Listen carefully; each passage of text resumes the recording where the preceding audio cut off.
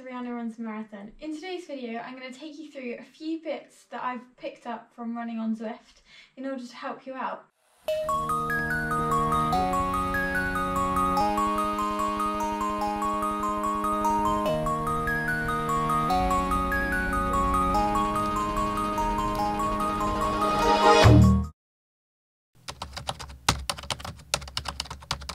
So the first tip I want to talk to you about is about how you can add a goal to every single run that you do. This will work if you're running on your own or if you're running in a meetup.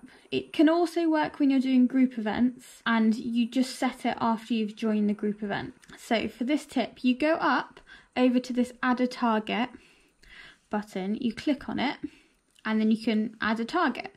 So because it already thinks I've done a little bit of running while I was setting up, it's already started to kind of tick off these targets that I've done today. So as you can see, you've got a 30-minute run. You could try and burn 300 calories. You could try and do 20 minutes in a certain zone. You could do a 5k. These are all kind of like goals that they think that you want to start with. So these are just easy go-tos. But you can also build your own. So you can just choose however many minutes you reckon you want to do. You can change it into the zone time. You can change it into zone 4, 3, 2. You can do kilometers. Literally anything that you want, you can kind of set up and go for.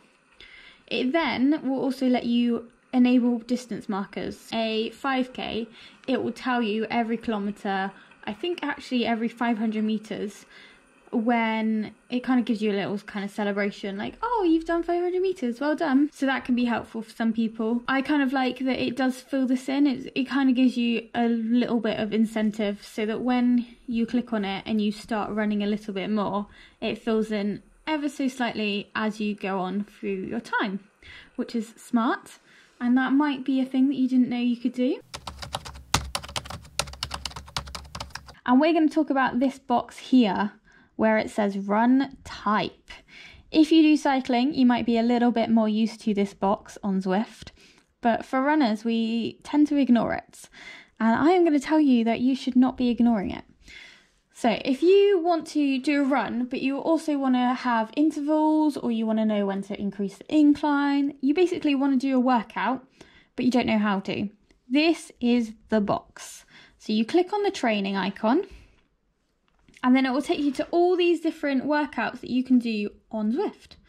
So for instance, this 3-2-1 is the one that I talked about in my week 3 review that I did. So it was 3 minutes, then 2 minutes, then 1 minute.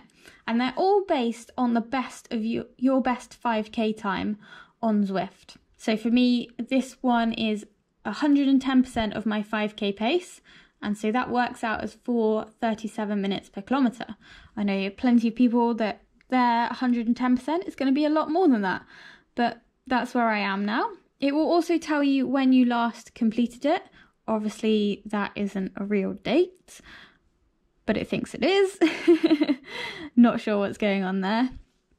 Here it's right. So who knows what this big string of numbers is. It will also tell you how many stars you got the last time you did it. And you get a star for every single kind of interval that you do at the right speed. So for this one, I dropped a star during this section, I think it was, because during the cool down, I lost the cadence in my run pod, so it just completely went still. So my average was not the best there, but that's in the less than 30 minutes bracket. And as you can see, there's a whole load of other workouts for you to try.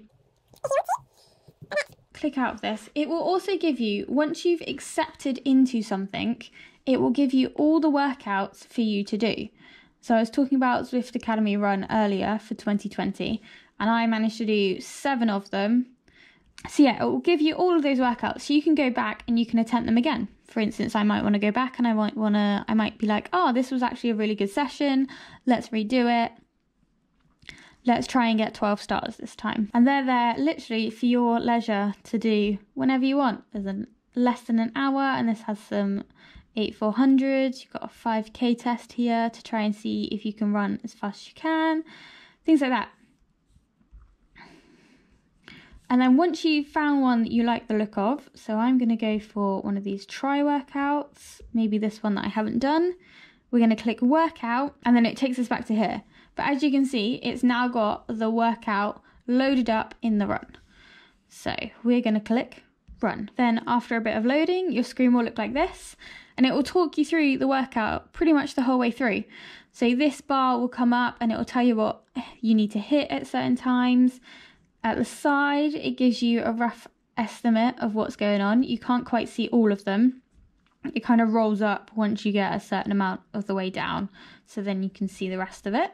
It will always tell you the amount of stars you have. So yeah, that's the first thing that you should know about doing workouts on Zwift. I actually really enjoy them on Zwift. I think for me it's sometimes a little bit easier to focus on them when they're on my screen the whole time, and that's literally all I'm focusing on. And we're still in the workout on Zwift, but this time we've got our Zwift companion app, which is nice and handy. Now, this time, as you can see, you've got some new buttons here, and these buttons will correspond with what you're doing. So if you click on this button, it will skip you ahead to the next interval, and you can do that until you finish if you want. And you can pause the workout, and it will come up with workout paused at the top here. And if you click the up button, it will let you put your speed up on your treadmill. So if you don't think that's quite hard enough, you can change it. It will change the whole workout though. So if you're wanting just to change this period, you'll change it up, and then you'll notice that over here I still have to work pretty hard. I'm not quite sure if you can see that, so I'm going to put that back down. I think it was about here. There's also a different button on your companion app which will correspond with your workout. So if you click on workout, it will show you where you are working and where you should be working. So for instance, right now I'm not running, so therefore I am down here. You want this dial to be in the middle of the zone that it corresponds to. So then if we go skip again, so it will then move over to here. And you really want your thing to be right in the middle of that. You don't want to be pushing on either side. You want to be in that zone. Again, in this workout screen here as well, you can add bias to it, and that's the same thing that happened before where it was increasing the speed. So if you don't think that's fast enough, you can go up to 110%, and that's it. And I think you can go down to 90%, because it really does, 90%, because it really does want you working more towards where you actually are and not kind of lying yourself or cheating yourself out of a good workout. So that is my second tip to do with your workouts whilst you're in Zwift. We're back in the main Zwift app for this tip, and this is a twofold tip. So the first tip I'm going to share with you is how to take photos of your run. So if you're running just with your desktop or, well, a laptop or a tablet, you can click down at the bottom and it will come up with all these different icons that you can use. And if you click the camera, it will take it like a screenshot of what you're seeing on Zwift. The second way you can take that picture is on the Zwift companion app. Again, I would encourage that you're using this on a phone, because holding this whilst you're running isn't ideal, and you can take that picture. Oh, allow. You can also change the way your avatar's viewed by clicking this little eyesight button, or this eyesight button, and that will change what you're seeing in the screen view. So this is just showing me what I can see. This is just behind my avatar. You got to the slightly down, slightly up, the round, to the front of, all of that stuff, all of that good stuff. And that can influence the way your pictures look. So if you had something to the side of you that you wanted a better picture of, you can quickly switch to the side angle, take the picture, and then bring it back to where you're comfortable running. But the actual tip that I want to share with you is something that happens after you've finished the ride or the run. So I'm going to stop running. I'm going to save and exit. All right, take two, because the first one didn't quite work out properly.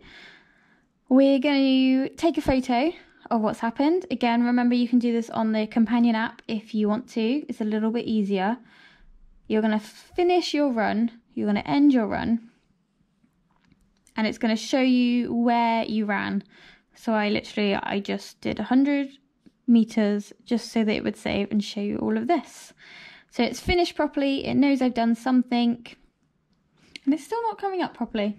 What I was going to show you for that last tip was that you can get rid of the sides from your photos. So I've got a couple of examples to show to you, and they take off all the rubbish around the side, like all the people that are near you, what your kind of pace is on the side, all of that stuff that you don't necessarily need when you're sharing photos onto Strava or whatever app you're using in order to push them across to. And that is when you go to that end screen, it's supposed to show you the pictures that you took during your activities, and it will ask you whether you want to upload them to what you're uploading it to. So above that kind of save and exit sign that was just coming up both times when I just tried it, there'll be the different photos that you took.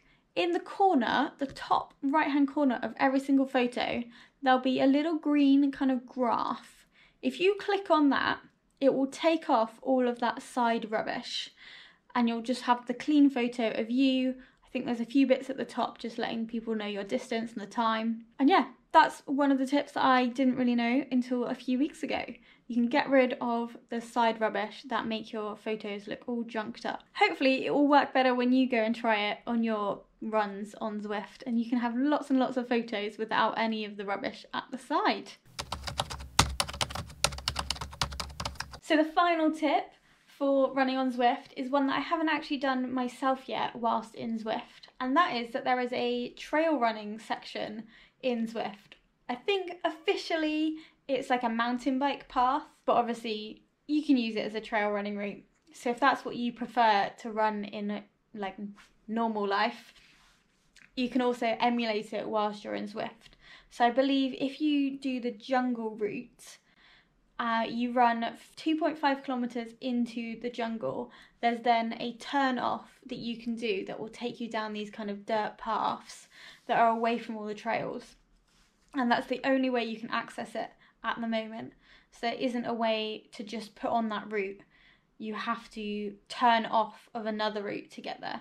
So it's one for those who want to navigate whilst they're running in Zwift. The best way to do that is through the companion app, so it will come up with little directions that you can click on when you need to turn. There's also a U-turn if you go wrong. So don't worry if you click the wrong thing, and you can go back and change your direction. So a bit like real life.